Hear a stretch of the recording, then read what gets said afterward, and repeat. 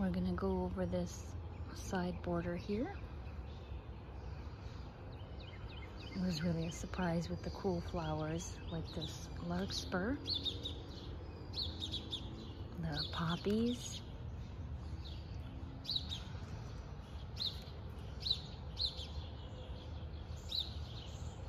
not focusing,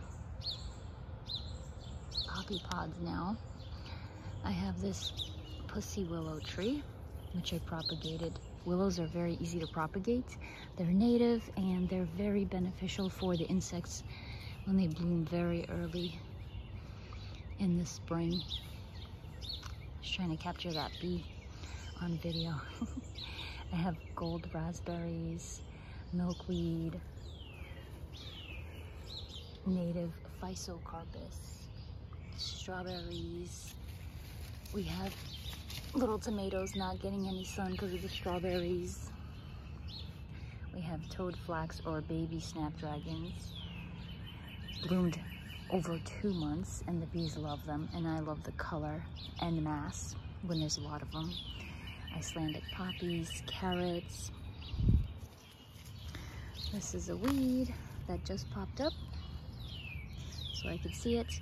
I have zucchini in between, trying to grow, trying to use space as much as possible because the poppies were taking such a big amount of space. They shaded out everything else. I had peppers in here, so we had no peppers this year. I have irises.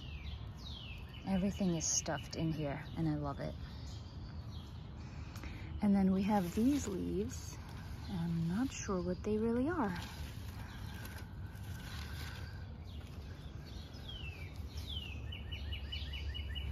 We have the larkspur, the poppies, candy tuft or eberus. I really love it. There's a tiny bee on there. Orleia, I love. Cool flower. You could sow it in the winter and it just comes up.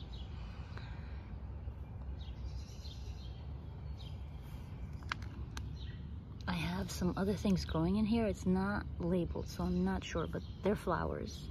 Asparagus first year. Gotta let it flower. I have another zucchini here on this side, and I'm gonna just trellis it up this tree. I'm gonna tie it so it doesn't fall over.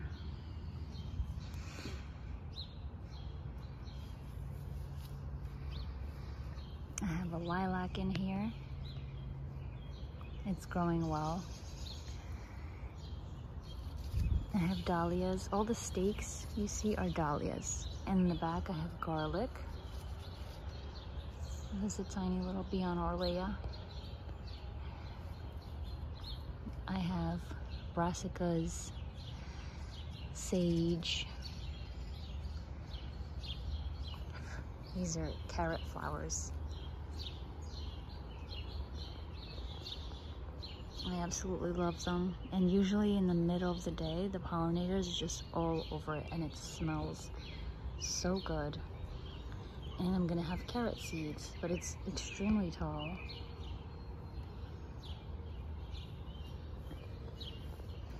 There's tomatoes in here growing.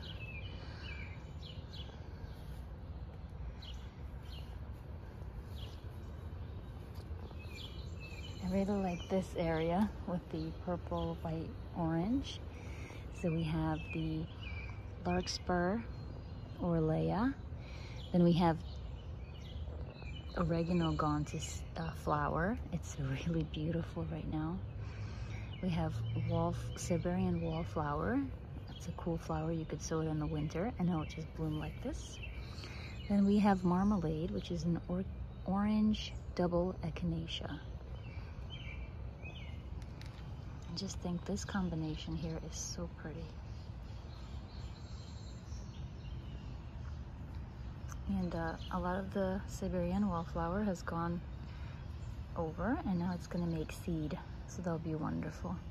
So you could take tips from nature on when to plant seeds. Is when this is ready to throw its seeds down, that's when you can plant seeds. So this will probably be another 4 to 6 weeks time, so maybe mid-July and July. This is a hot papaya, brand new bloom. it hasn't fully developed yet like this one. This one has been around for a while. Very long blooming and smells fragrant. I know hot papaya smells fragrant too. We had peonies in here. We have the dahlias, tomatoes. This is Egyptian walking onion. So it's an onion, you could use it as a green onion, and you could eat the bulbs in the ground. It also makes these little bulbs, which when they get too heavy, they fall to the ground, and it makes it seem like they're walking. We have another echinacea here. I think this is the double raspberry and Orlea. We have strawberries all over for the ground layer. And we have thyme, smells so good. We have trefoil, more echinacea. This is a native arrowwood viburnum. I just put this in. It's doing well. Then we have the chocolate bone set. Easy to propagate. As you can see, it's kind of like salvia where it has... So the bunnies taught me a lesson. They ate the tops, and I realized that they branch, which is easy to propagate. You see even the back one has little leaves coming out. So you could just pop this off at the base and it'll be a whole new plant. You pop it off right here and this will be a whole new plant. So I love this. These were chives, but I cut off the flowers. And there's a tomato there. More echinacea, but I guess the bunnies or something is eating it. I got dahlias coming out. I got blueberry and black-eyed Susan. I'm not sure if this is Sahara or any one of the other varieties, but I'm so excited to see them bloom. More coneflowers. There's a white one here that's been blooming for a while. And more of this toad flax. It's like a fairy mix. So this is the cool flowers sowing, which is larkspur, and I love the beautiful range of colors. They have whites, lavenders, pinks, and they have a nice scent. They do smell nice, and the bees love them. We got the electric blue, white. This one is really blue. The rest are purple, electric purple. Next to these yellow coneflowers, I didn't really plant it that way. I was just planting everything out. But we have blackberries in here, echinacea, asparagus gone to seed, and I love how the little bells look there. Now that is a beautiful larkspur color. We have dahlias, peas in here, calendula in the back, which is orange. We have foxglove. We have this, which I forgot what it is, and I have yet to identify it.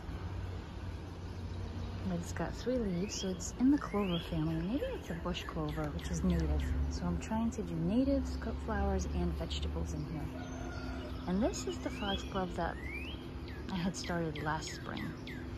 It's gone over at the top, but it's got a billion side shoots.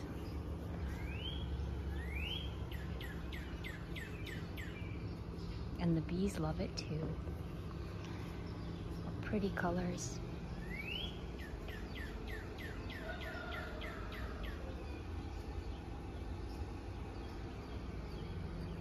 We have a thornless blackberry,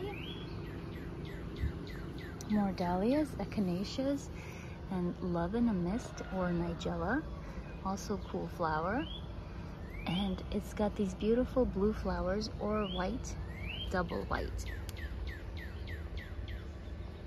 I have some native bushes in there, but the nigella makes this pod.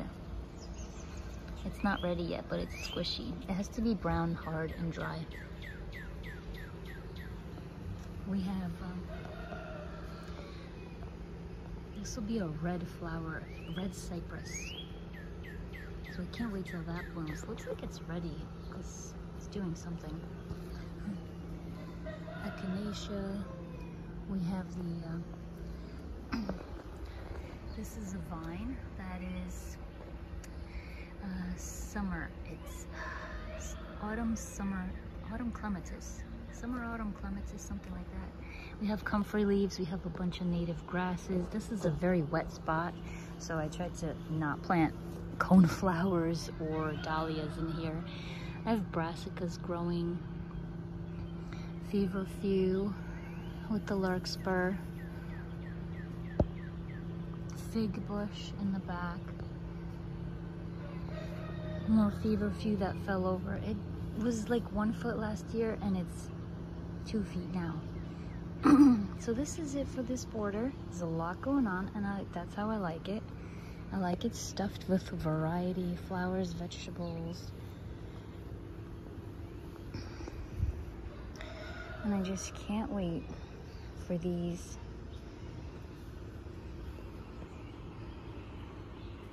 black-eyed Susans to bloom.